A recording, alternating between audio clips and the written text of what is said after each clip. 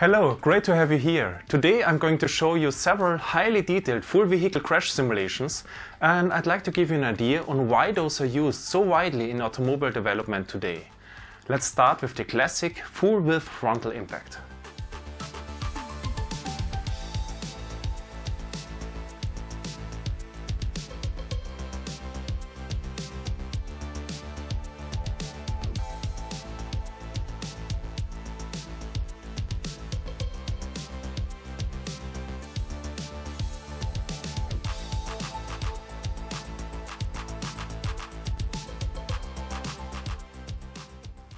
All of the simulation results have been performed by an explicit finite element modelization of a 2010 subcompact car.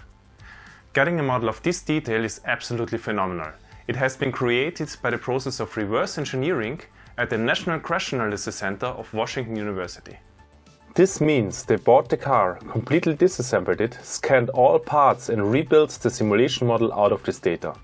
The final structure consists of 943 parts and just over 1.5 million elements. Also did material testings to apply the mechanical properties to the corresponding parts. All of this was done to support the development of crash safety features for this segment of the automobile fleet. This model and others are publicly available now. The model was validated to mirror the results from physical full frontal 35 miles per hour impacts. Simulation and test shows the same deformation. And even more important, the resulting accelerations which act on the vehicle and the occupants are also comparable. So what is the deal about crash simulation when you perform real tests either way? The answer simply is that there are several advantages which you can hardly receive otherwise. The first upside when using simulation is that you can isolate the crash-relevant parts for improved understanding of the system. Here we can see the longitudinal beams at work, absorbing the kinetic energy of the impact and thus protecting the passenger cell. Stress and strain plots help in picking the most fitting material and design, and as we now have a validated base model to work with, changes to the design can be implemented and evaluated quickly. The next upside of simulation is that you can use your model on virtually any crash setup you can think of, whether it has already been physically tested or not. By this way you can actually derive information on the crashworthiness of the car before the first prototype has even been built. So that reduces the time and the money spent very dramatically. Actually, this is one of the main reasons why the safety requirements could be raised so much during the last decades, which led to numerous saved lives during the process.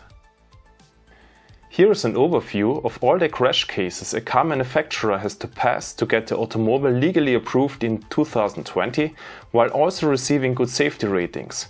We'll pick two. Introduced in 2012, the small overlap frontal crash is a simple representation of many real crashes happening between two cars. Only 25% of the width of the car is hit, a situation which is very demanding on the vehicle structure. Another innovation is the pole impact, representing a car hitting an obstacle in a 75-degree angle. Let's see how our vehicle performs under these loads.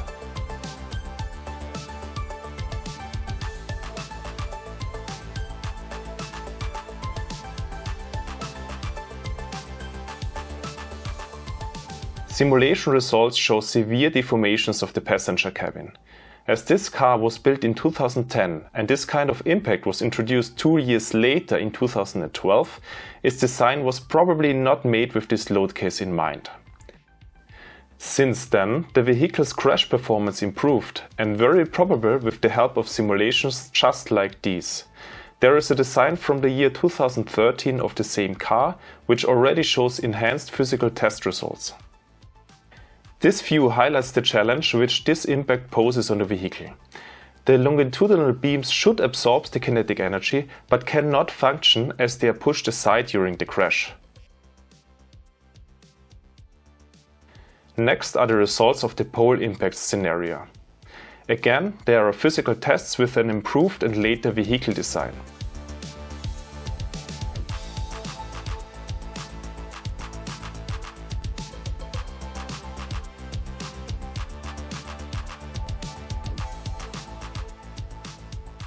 Let's wrap up the merits of crash simulation.